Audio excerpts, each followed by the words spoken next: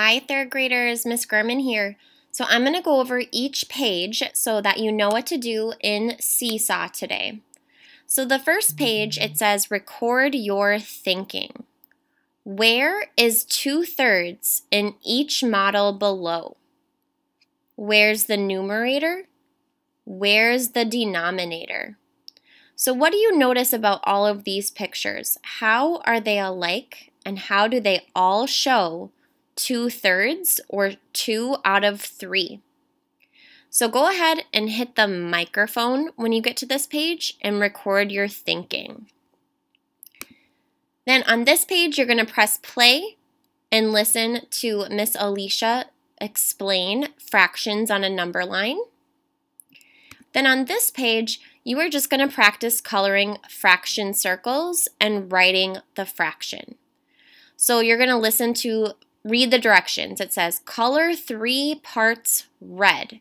So you're going to get the red marker and you're going to color 3 of them red.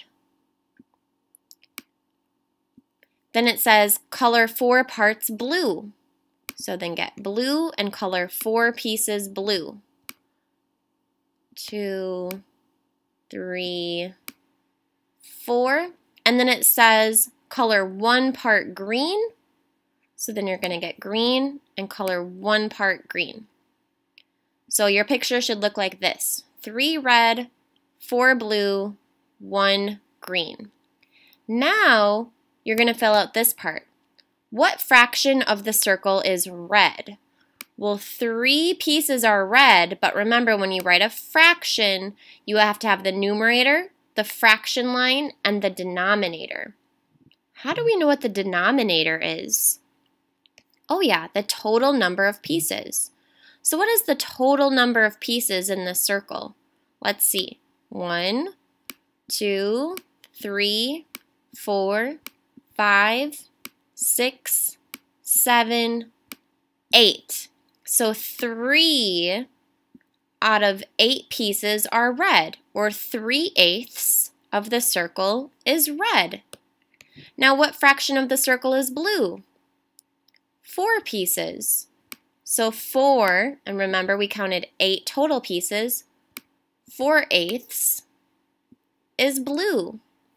Now what fraction of the circle is green? 1 out of 8 pieces. Okay, so that's how you do this page. Then you're going to read the next part. This one has 3 total pieces. It says color 1 part red. So again, get your red marker. Oops, that's pink. Where's red? Here we go. I'm going to color 1 in red. 1 part yellow, the rest green. Now what fraction of the circle is red? Remember, do your numerator is 1 out of what was the total number of pieces? 3. 1 out of 3 is red, or 1/3. Then on this page, the same thing. Color half of the circle orange. Well, this is confusing because there's 4 total pieces, but I know half of 4 is 2. So I'm going to color half of the circle, or 2 of the pieces, orange. There's 1/2. Now it says color 1 part purple and 1 part brown. Oops. And then get brown. And then again over here, I'm going to write down the fractions. What fraction of the circle is orange? I could say 1/2 or 2 out of 4. What fraction is purple? Well, just 1 out of 4, or 1/4. What fraction is brown? 1 out of 4, or 1/4. All right, now try to do this one on your own. On this page, this is where we're learning about fractions on a number line. So what you have to do is label where would 1/5 go, 2/5, 3/5, and 4/5. You'll notice that this number line is cut into fifths. Let's get our marker here so I can show you. All right, it's 1, 2, 3, 4, 5. Our number line is cut into 5 pieces. So it's all fifths. Now what you got to do is figure out where do the fractions go. Here's the 0. So here is hop 1. This is 1, out of 5. Then you go to the next one. This is 2 out of 5. And then the next one, 3 out of 5. And then the next one, 4 out of 5, or 4/5. We would say 1/5, 2/5, 3/5, 4/5. So all you need to do is get the marker tool and label these fractions on your own at the correct mark.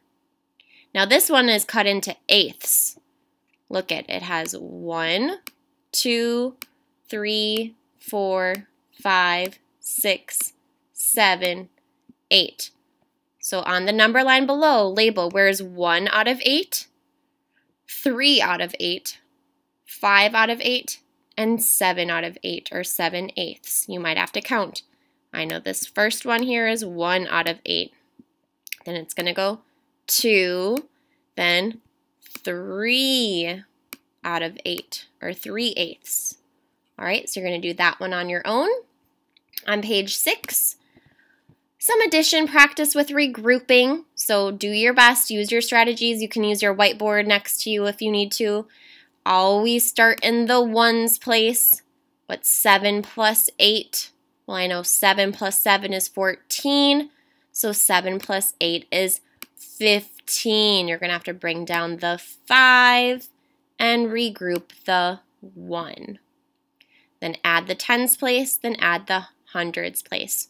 Do your best to answer A, B, C, and D. And then on the last page is going to be multiplication practice. It says, get out your whiteboard and marker to practice multiplication. This is kind of a fun activity. So what you're going to do is you're going to click this link, and it's an interactive dice roller. And you're going to roll the dice and see what numbers you get. Oops, I only want 2 dice, so I'm going to click use 2 dice. Try that again. Why is it doing 3? There, try that again. All right, and you want to pick the numbers that are facing up. So I have 6 and I have 2. So then on your whiteboards, you're going to solve whatever your dice say. So 6 times 2 equals. And then you're going to use your strategies to figure out how do you solve 6 times 2. Well, I'm going to make equal groups. I'm going to do 2 circles, and then the other factor was 6. So I'm going to do 6 dots in each circle.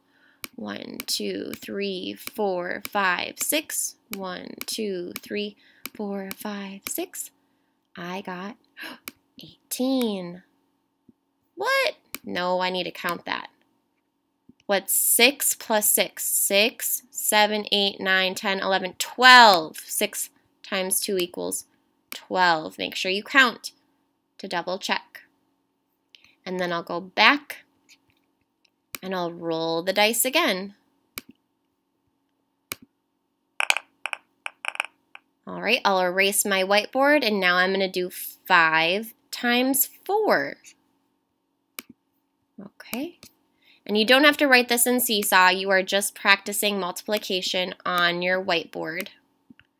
5 times 4 equals. All right, this time I'm going to do 4 groups. And then I'm going to put 5 in each one. All right. Play this game as many times as you want. And then when you're all done, go ahead. You can take a picture of your whiteboard to show Miss Gurman that you did some problems, and then hit the green check mark when you're finished.